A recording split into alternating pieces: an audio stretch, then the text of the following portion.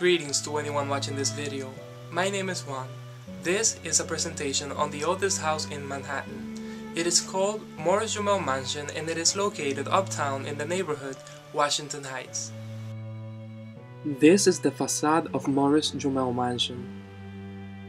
Construction for this house began in 1765 and a British colonial named Roger Morris was the person who financed it. This house was not to be a permanent residence but a summer home.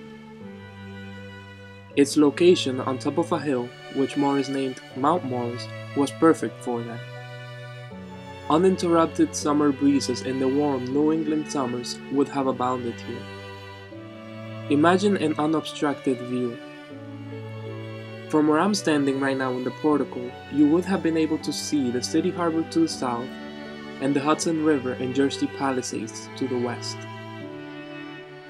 But Morris and his wife Mary Phillips did not spend all of the summers they would have liked to in this house. They were loyal to the British monarch, and because of this, when the American colonies started their War of Independence, the Morris family left for England.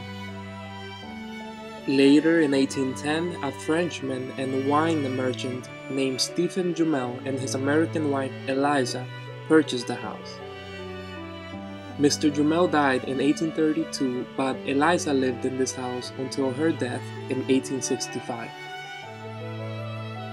In 1776, during the American War of Revolution, General George Washington opted for this mansion to serve as his headquarters for a battle that was fought in nearby Harlem Heights. In 1790, he returned as first President of the United States and dined with members of his office.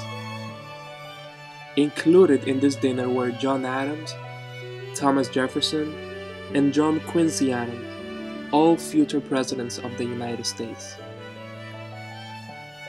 The style in which this house is constructed reflects the style of Andrea Palladio. Palladio was a very well-known Italian Renaissance architect who wrote books that made his style of architecture one of the most appreciated and applied throughout Europe for centuries. Here we have a two-story building with a portico that runs through both floors and supported by 4 Tuscan columns.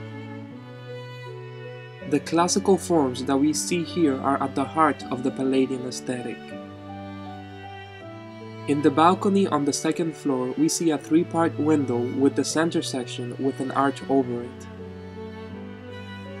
Windows like these are iconic of the Palladian architectural vocabulary. There are also overtones that reflect the Georgian style of architecture.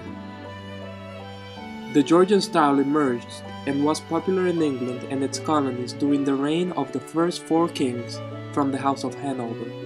We're talking about from the years from 1720 to about 1840. This style is in part influenced by the Palladian style itself.